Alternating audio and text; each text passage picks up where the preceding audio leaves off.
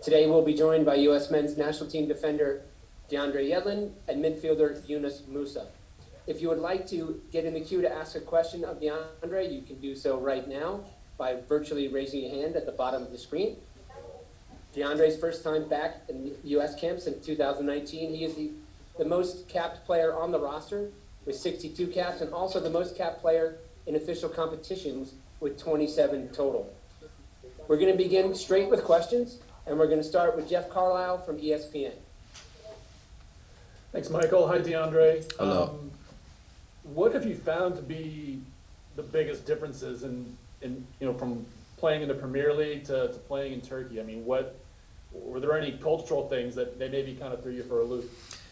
Yeah, I mean, there's big cultural things. Obviously you're going to a really completely different part of the world.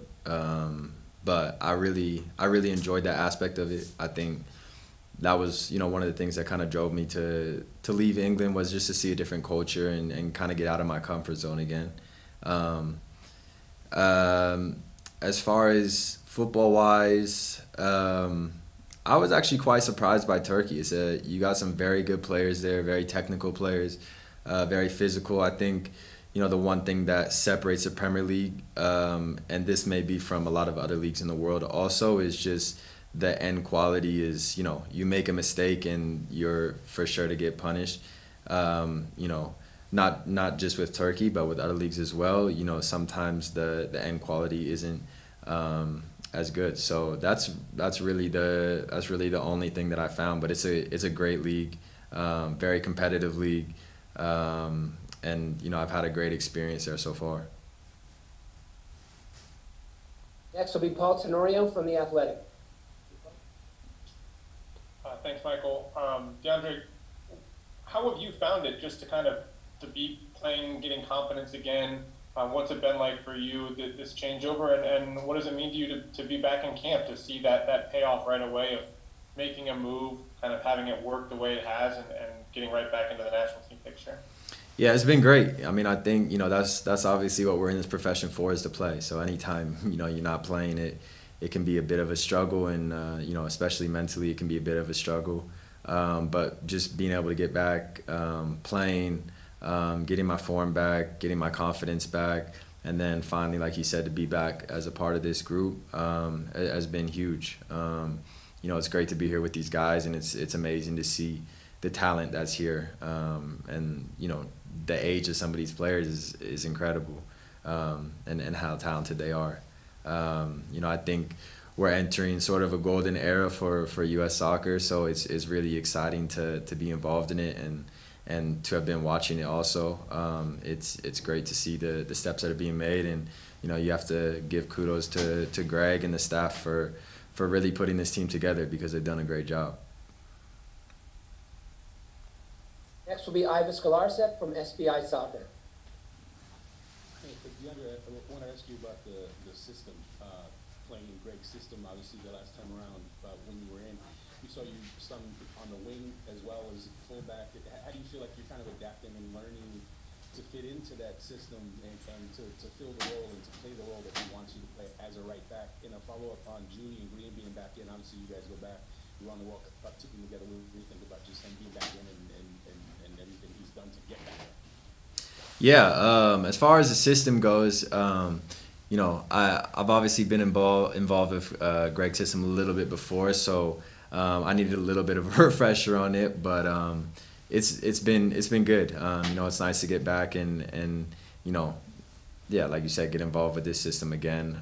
It hasn't been too difficult, just like I said, because I've been involved with it before, but it is sometimes a bit intricate, so I did need that refresher. And for Julian, it's great to see him back. I think a lot of people thought he was done and fell off, but he did an unbelievable job getting back, getting with the team, playing all the time, finding his form, and then building the confidence and ultimately getting called back in the team, or called back into the national team. That's what it's about.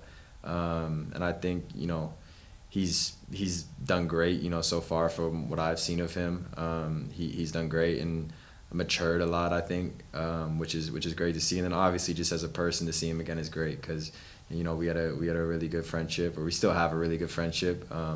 but I haven't seen him in person in quite a long time, so it's good to see him. I think we might be digging out a photo for Throwback Thursday tomorrow. Next will be Brian Shreda from American Soccer Now.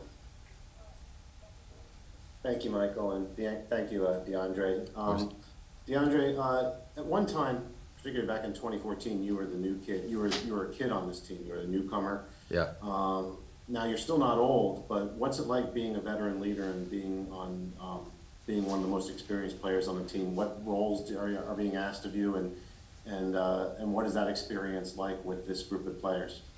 Yeah, it's an interesting role. I think obviously it's to be a leader. I think when you look at any veteran player, that's kind of the role that you're expected to play. But you also have to look at the fact you have guys in here, very young guys that are also leaders as well. They've been in this system a lot now and through the reins a lot now, so they're leaders as well. So I think with this group, there's just a lot of natural leaders. So as far as being a leader naturally for me isn't my I don't think it's my natural born kind of skill. But you have so many natural leaders here with the younger guys, and obviously me coming in as a vet, kind of pushing myself into that role. There's tons of leaders on this team, which is great to see, because I think you need that, especially when you're on the field.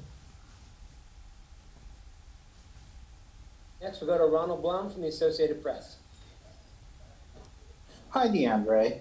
Hello. What do you look at as the challenges of playing this weekend in Switzerland, then 3 days later in altitude in Denver? And what do you think the challenge is like? Recording stopped.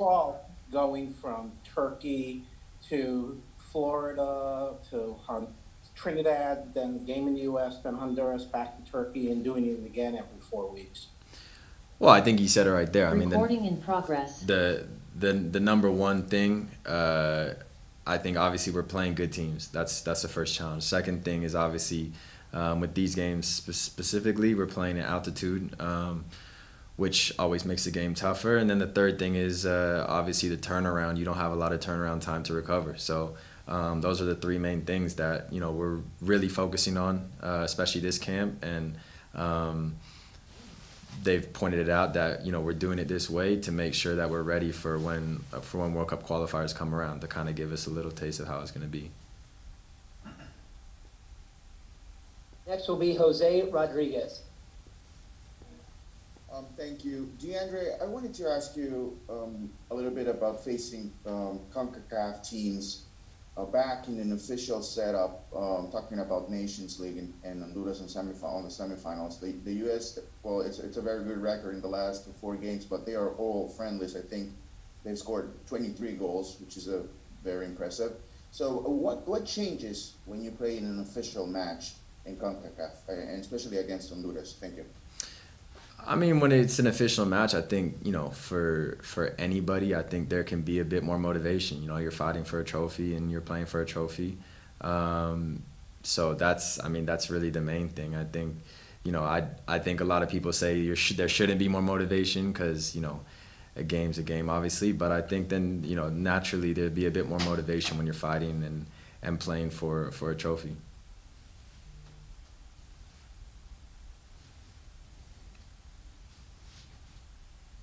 Next will be Ryan Talmadge from Goal.com.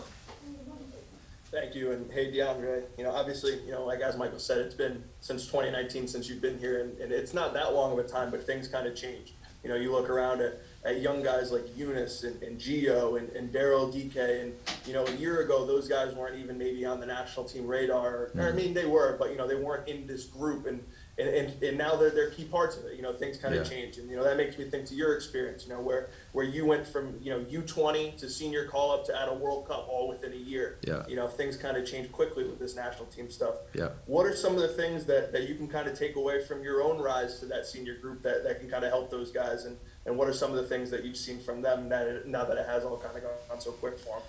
Yeah, I think, for them, they're all on very good teams and very good professional environments. So that's number one. The second thing is just keeping your head down. There's going to be obviously being young, I think our country, we have a tendency to really hype up younger players because we're excited about it, as we should be. But, you know, I think sometimes that can be a bit too much, and it can put a bit too much pressure on these players and put too much expectation on them. So I think number one is really just keep your head down, try to block the noise out a little bit, whether it be good or bad. You know, that's what I tried to do. And then, I mean, the last thing, just have fun with it. You know, the fact that you're here just says enough. You know what I mean? You're here for a reason, and they're obviously all great players. So it's important that they just have fun and just keep doing what they've been doing at their clubs, and they'll strive here. Next will be Gustavo Lopez from Territorio MLS. Hey, Gustavo from Territorio MLS. Good to be talking to you. Just a question: how is, like, you and Serginho Dest are both right backs and also both play for great clubs in Europe? How is the relationship between you guys in the camp and also during the season? Do you guys have any contact at all or something like this? Thank you. In the camps, great relationship. During the seasons, not a ton of contact. You know, Serginho kind of came up with that younger generation. So I think those guys have their own little group. But no, Serginho's obviously a great kid, and he's a great player. You know, he can play right or left, just technically so gifted. You know, obviously playing at one of the biggest clubs in the world, I think. So, you know, for me, it's really just to come in, do the best that I can do, and try to push him to be the best that he can be, you know, and it's the same for him, to push me to be the best that I can be. And then you also have Reggie Cannon, you have Brian Reynolds, you know, you have Anthony Robinson, all great young players. And, you know, like I've said so many times before, it's just great to see. It's great to see the U.S. being put on the map as far as soccer or football, whatever you want to call it, goes. Last question is for Sean McCaffrey. Thank you, Sergino. Soccer Long Island Magazine here. Sorry, DeAndre. We know that players are always asked by their teams to buy into a system. You're a player who just bought into a team. Can you shed a little insight onto that? I'm sorry, say that again? I'm questioning you as far as buying an interest in the Loyal. Oh, yeah. Going after that and just comparing it to a player buys into the system of a team. You're a player that bought into it. Yeah. Compare and contrast. Yeah. I mean, for me, buying into the Loyal was, when was it? It was last year when, you know, they obviously made headlines with, you know, how they handled, you know, certain situations on the pitch. I think everybody knows them. You know, that really caught my eye, and you know, it really just opened my eyes that, wow, there's a, you know, professional club out here that will, you know, give up a spot potentially in the playoffs, you know, to kind of bring awareness to these issues that we have that, in my opinion, are bigger than sport. And I think they set a great example for the rest of the world, not just for the U.S., not just for soccer, but for the rest of the world in all sports. And for me, it was a situation that it's a club that I wanted to be a part of. You know, obviously as a player I'm not, but you know, I was fortunate enough to come in as a supporting owner, and I'm very excited to be a part of the Loyal, and you know, just looking to help in any way that I can. But yeah, for me, I think a lot of people would look at me and think, oh, he's doing it for financial reasons and stuff like this, but I just really, really wanted to be a part of, you know, a club that would take that kind of stance to social issues. That was very important for me.